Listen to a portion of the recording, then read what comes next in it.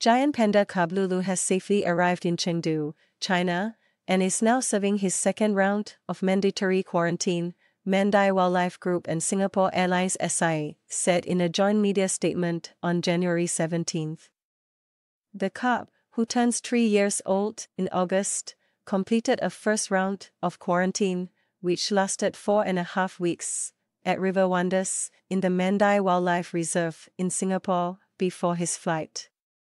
During the second round of quarantine in Hua Hin, Guanglan City, in Sichuan Province, the Singapore-born panda cub will be closely monitored by the China Conservation and Research Center for the Giant Panda to determine his next home.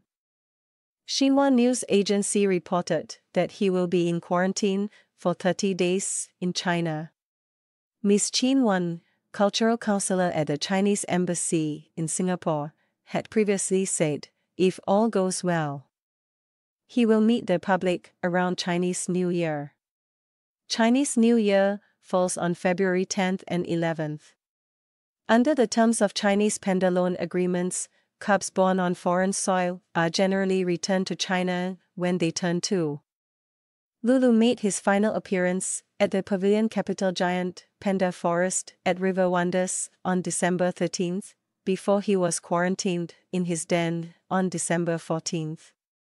On January 16th, the VIP, or very important panda, as SIA dubbed him, was transported to Changi Airport via the Bukit Timah, Silta, and Tampines expressways in a customized crate for his chartered flight to Chengdu Shuangliu International Airport. According to aviation site Flight Radar 24, the flight departed at 7:17 p.m. Singapore time and landed at 11:14 p.m. Departure day was filled with emotional moments as the Panda Care team prepared Lulu for his flight and said their heartfelt goodbyes to him, said Mandai and SIA.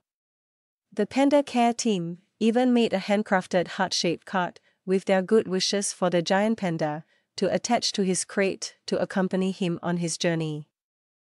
Guests including Minister of State for Trade and Industry Alvin Tan, Mr. Zhu Jing, Charge d'Affaires at Interim of the Chinese Embassy in Singapore, and Ms. Qin were on the airport tarmac to bid farewell to Lulu. Joining him on the flight were his keeper Tricia Tay, a veterinarian from Mandai Wildlife Group, as well as a keeper from China, who fed and checked on Lulu on board the aircraft.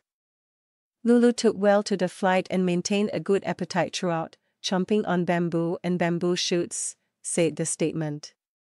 Lulu's arrival in China marks a new chapter for him as he now officially joins China's giant panda conservation program for the protection of his species.